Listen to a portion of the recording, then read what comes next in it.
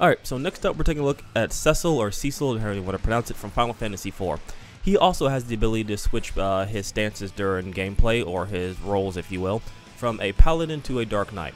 The Paladin excels in the air and has a lot bit more magical abilities than the Dark Knight, but the Dark Knight hits a little bit harder and is a lot better on the ground. So this is very essential when you're playing against some of the more technical characters. It's really important to know which style to switch into when you get the chance, which abilities to use and stuff like that. The EX ability that I picked for this character, it is between Luminous Blast as the Paladin and Timbrous Blast as the Dark Knight. I believe I pronounced that correctly, probably not. But the difference between that is in the Dark Knight form, the EX ball moves a lot slower, but has a little bit better tracking, whereas the Luminous Blast and the Paladin form doesn't have the best tracking. It goes half the distance, but also is a lot quicker, and it leaves a bigger area of effect than the Dark Knight version. So it's very useful to kind of catch people slipping. If they come in, if you're the Paladin, you can quickly throw that out.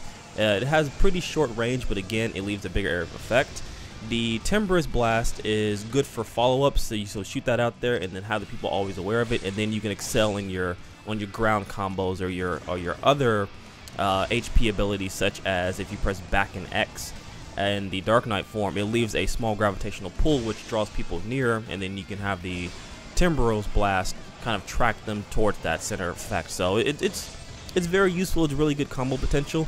You have to be aware that while you're in this form, you move a lot slower than you do in the Paladin form, but you do a lot more damage.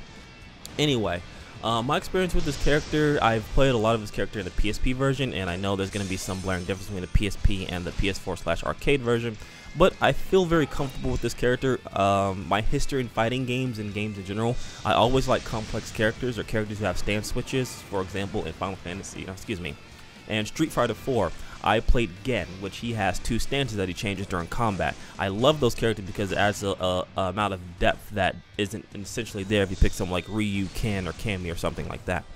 Regardless, definitely one of my favorite characters. When the full game does come out, you're going to be seeing a lot of this character on the channel, so I hope you guys are excited for that. Next up, we're going to be taking a look at Bartz from Final Fantasy V. So enjoy the rest of the matches, and then look forward to the next video.